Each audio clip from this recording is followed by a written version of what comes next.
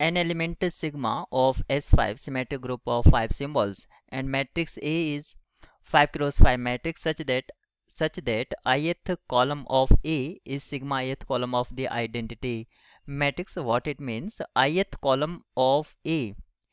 So ith column of A, suppose this is a matrix A, and its ith column will be the sigma ith column of the identity matrix. So this is sigma ith column of the identity matrix.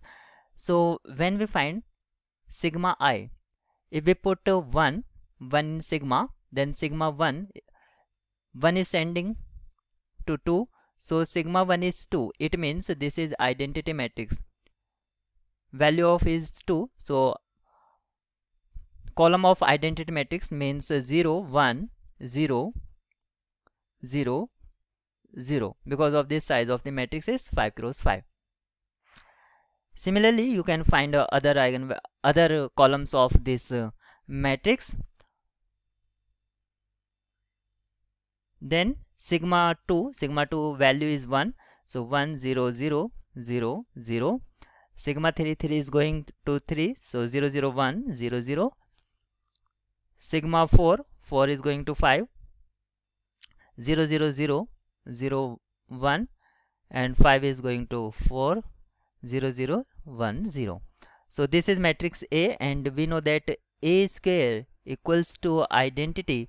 That's why A square equals to identity. Now W is spanning by set identity A square, and so on.